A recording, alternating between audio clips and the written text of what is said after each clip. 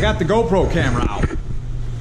Thought I'd try it out again. I don't know, it quit working on me for a while. What do you think? I can almost do drone shots. Look. You gotta make the noise. Yeah. You just edit that out later. So today we're going to play around with the C32 a little more. I got the headlights put in and the bumper braces on it. So gonna work on that a little bit. Connor, what are you doing today? What are you gonna do? Patch the box. We're trading this out. Right. Had one of these patch panels I picked up a couple years back. Cool. All right, C32 got some headlights crammed into her. Ah, looks good. Got these are Eagle Eyes, I guess. I don't know. They're from Taiwan. You don't get anything like this made in America anymore, I don't think. But anyway, got them on eBay. Guy was real quick shipper. Had them like, even with the way the mail's been and everything, I had these, gosh, probably within 5 or 6 days of ordering them. So I think that's pretty good. So I got the headlights in. I got them pretty squared up, looking pretty good. Took me a little while. I had to tinker on them to get them in there so that they look good and they fit with the fender I just installed. And we got the bumper brace on. I still got to put that extra radiator cooler thing hanging up from the bumper, and then I'm going to put the bumper cover on.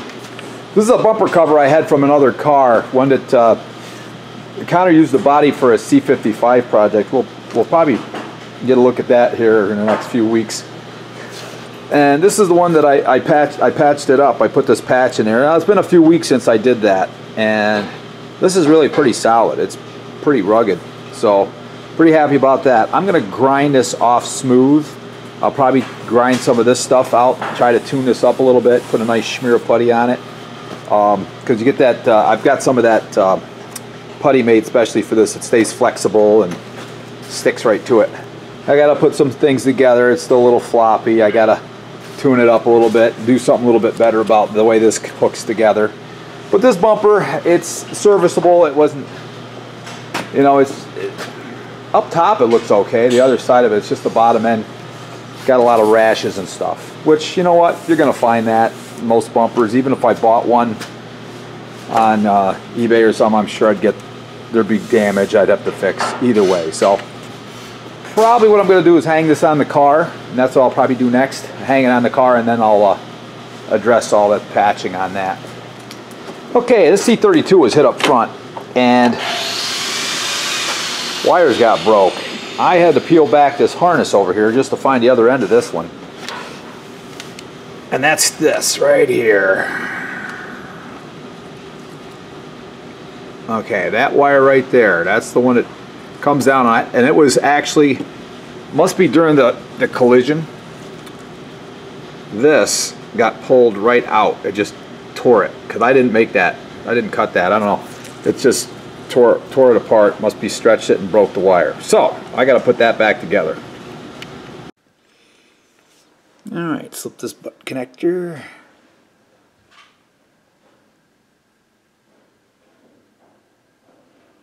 On there, I'll crimp it up. A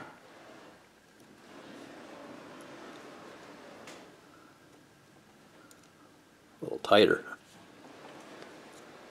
There we go.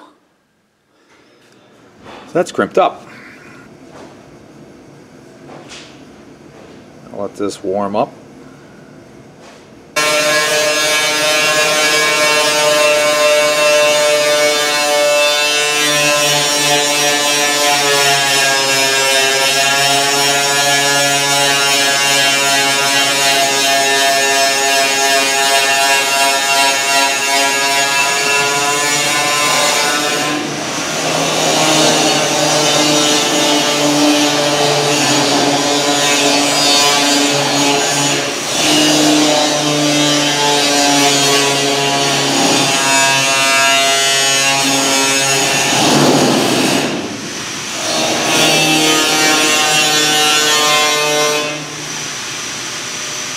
Then I got the solder all the way through that connector.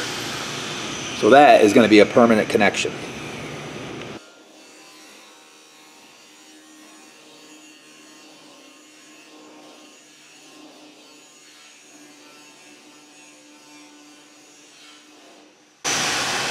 heat gun again and shrink up the old shrink wrap. There it goes.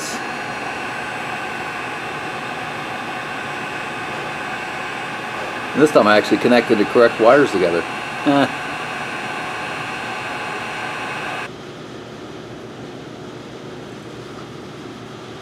Use a lot of solder. I'm wasting some of it, but it's a tough spot. Alright. Back to the shrink wrapper. Still kind of hot from the soldering.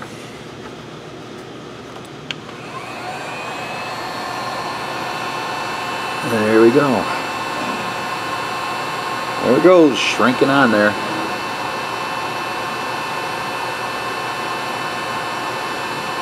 Alright, looking pretty good. So that's the socket for the fog lamp. And I've got some permanent connections on it that I know aren't going to let me down. Sometime down the road, when you're going down the road and all of a sudden lights are flickering or something because corrosion got into a butt connector that's just simply crimped on. I got a couple more to go. Fix the connections of these wires. So here's the one. Got it taped up nice. Got it all connected, loomed up. Got the whole thing nice and loomed. Retaped all that. Retaped the whole fog light pigtail. So I'm gonna put the bumper on now.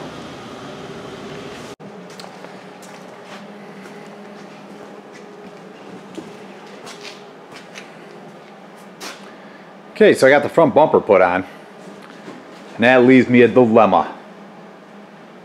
Do I sell this car just the way it is, or do I perfect it and get rid of every little nick and scratch? Because there's nothing here that really is the end of the world as far as somebody maybe just wants a driver, and maybe something that they want to do a paint job on or take care of some of this little stuff. But I don't know. I think what I'll do is try to sell it first. If there's no interest in it being nicked and scratched, I'll make it perfect. But I just got too many projects. I'm running out of time, and I think I can offer somebody the option to just buy it as is. Still not in bad shape. Just not perfect. A little dent there too, something happened there. And that door's got a dent in it. I could leave that too and not have to worry about it. All in all, it'll be a nice, drivable, serviceable car, and it's a C32, so it'll be exciting, and it might be something somebody will want to monkey with. Of course, it might be something that somebody wants to do something else with, so I don't know. I'll spend all this. Oh, look, I got a little scratch here. I could fix that. A little bit of peel there. That's kind of neat. AMG there. It's got the cool wheel spacers too. Lets those front wheels stick out a little bit, so it gives it a better stance.